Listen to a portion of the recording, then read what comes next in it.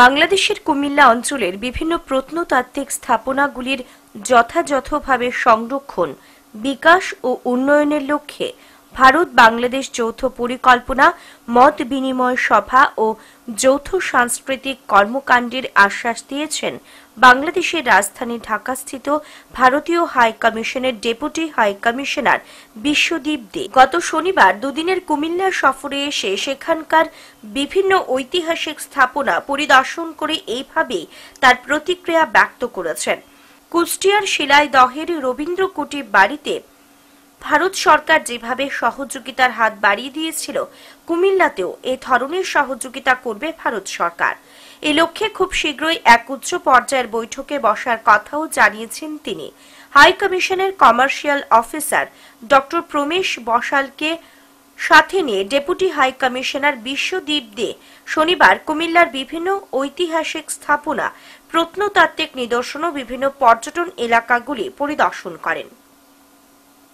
বাংলাদেশের প্রত্নতত্ত্ব অধিদপ্তরে কুমিল্লা অঞ্চলের পূর্বাঞ্চলীয় আঞ্চলিক পরিচালক মোহাম্মদ আতাউর রহমান বিশ্বদীপ দেকে জগন্নাথপুর ১৭ রত্ন মন্দির, ঈশ্বর পাঠশালা, রামমালা গ্রন্থাগার, কিংবদন্তি গায়ক শচীন দেববর্মনের বাড়ি, গান্ধীজি আশ্রম, ময়নামতি জাদুঘর, শালবন বৌদ্ধ বিহার, নবশালবন বিহার, রূপবান মুড়া মন্দির ও বিহার, ইটাখোলা মন্দির ও বিহার, বাংলাদেশ পল্লী উন্নয়ন একাডেমি, রানীর কুঠি ইত্যাদি ঐতিহাসিক পর্যটন স্থানগুলি ঘুরে দেখান।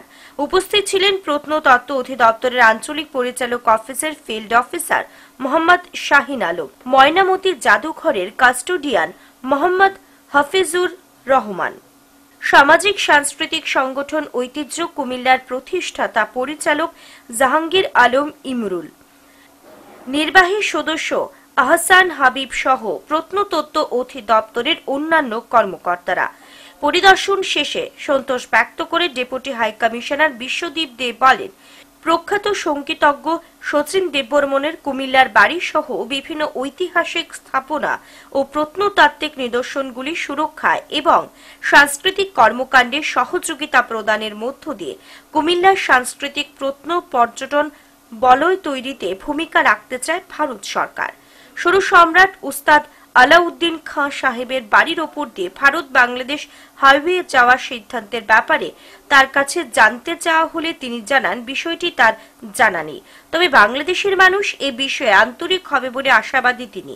যদিও প্রত্নতত্ত্ব অধিদপ্তরের কুমিল্লা অঞ্চলের পূর্বাঞ্চলীয় আঞ্চলিক পরিচালক মোহাম্মদ আতাউর রহমান বলেন, তিনি খুব শীঘ্রই বাড়ি পরিদর্শন করে তার সংস্কারের উদ্যোগ গ্রহণ করবেন। একটা ভাগ্যের জিনিস, আর এসে অনেকই ভাল লাগছে। এটা আরো সৈলানীদের আসা দরকার, জানা দরকার। কুমিল্লা এত বৌদ্ধ বিহারগুলো এত সুন্দর আছে, এটা বেশি থেকে বেশি লোক এসে দেখে, যদি বিদেশিরা দেখে তো এইখানকার ইতিহাস আরো ভালো করে বুঝতে পারে। আমরা কি ভবিষ্যতে এরকম কোনো আপনাদের সাপোর্ট পেতে পারি যেখানে আমরা শচীন দেববর্মনের কে নিয়ে এই ধরনের যৌথ অনুষ্ঠান করতে পারি? এরকম আপনি এটা আশ্বস্ত থাকেন, আপনারা যেই করবেন, যেই ফেস্টিভিটি করবেন, আমরা আপনাদের সঙ্গে এসে দাঁড়াবো। বাংলাদেশ প্রতিনিধির রিপোর্ট, হেডলাইন্স ত্রিপুরা।